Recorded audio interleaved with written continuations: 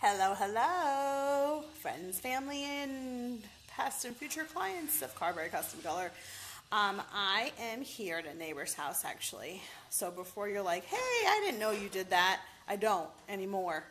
So I'm going to show you this piece of furniture dun, dun, dun, dun, that a neighbor of mine wants to have painted to match another piece that she has that has a red patina finish to it. So we're going to do a two-step process. I just thought it'd be fun for you to see, something that I used to do years ago.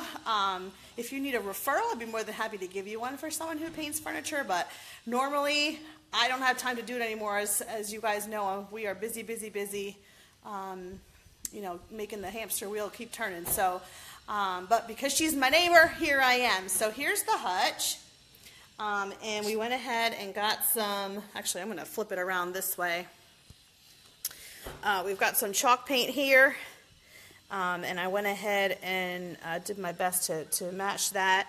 And then we're going to put a dark wax patina finish over the top to kind of get that darker, dirty patina look to it. So this is what it looks like currently.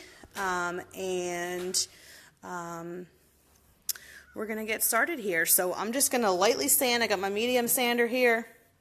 I'm going to just give a light sand over the top.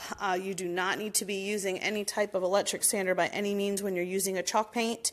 The chalk paint is magic for those of you who know furniture refinishing, so it really holds nicely. You're going to get those brush strokes like you'd like when you're trying to go for that shabby chic look. So I'm going to get started here, and then I will take some before, during, and after pictures and show you what the finished product looks like. So I will see you soon.